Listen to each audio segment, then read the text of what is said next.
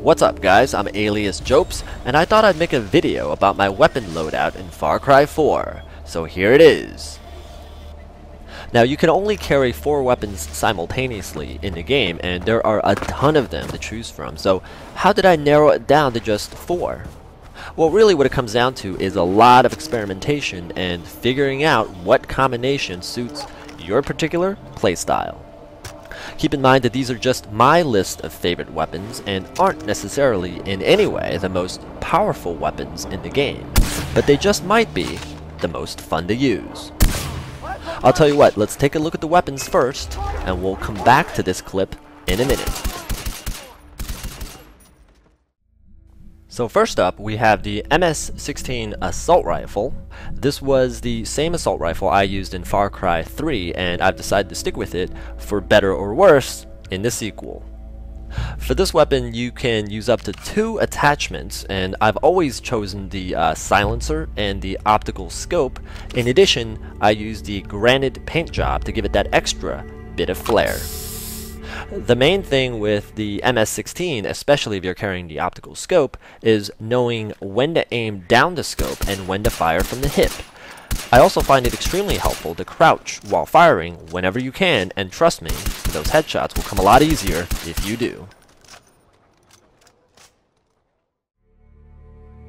Next up, we have the D2, which is a sawed-off double-barrel shotgun much like the one found in Doom 2. Gee, I wonder where they got that name from.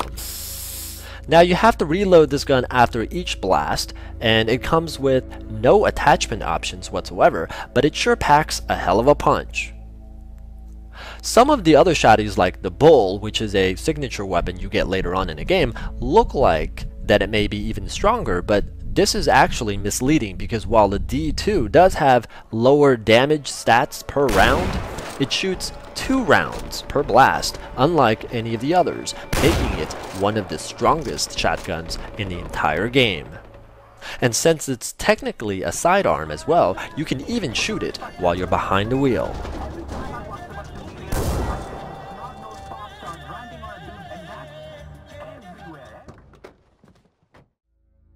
Next up, the M700 bolt-action sniper rifle. Never attack an outpost without it. The M700 is actually the second sniper rifle you get in the game, and the first one that can be equipped with a silencer, so why did I pick this one? Surely there are better options to choose from, right? Yeah, well, for whatever reason, none of the others makes me feel quite as much of a badass as the M700. Attachment-wise, you're allowed to choose from 2 of the following: a silencer, an upgraded scope, and an extended magazine. Personally, I just use the silencer on mine because after all, I am a simple man. Also, I strongly prefer the vintage paint job, which kinda makes it look like I've had this thing for years. I will admit that using this thing can be a bit tricky at first, but once you start getting better at lining up those headshots, then pretty soon it'll be like shooting fish in a barrel.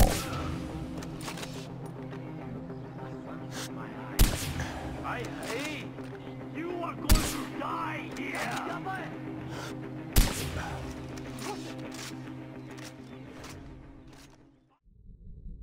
And last, but certainly not least, we have the Stinger.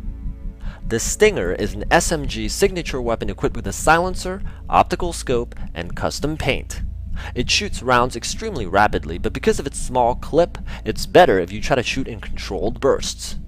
It's also a sidearm, so just like with the D2, you can shoot it while inside vehicles. So is it the best signature weapon money can buy? No. Is it even the best SMG in the game? Not even close. But it sure looks cool, and it's a hell of a lot of fun to use.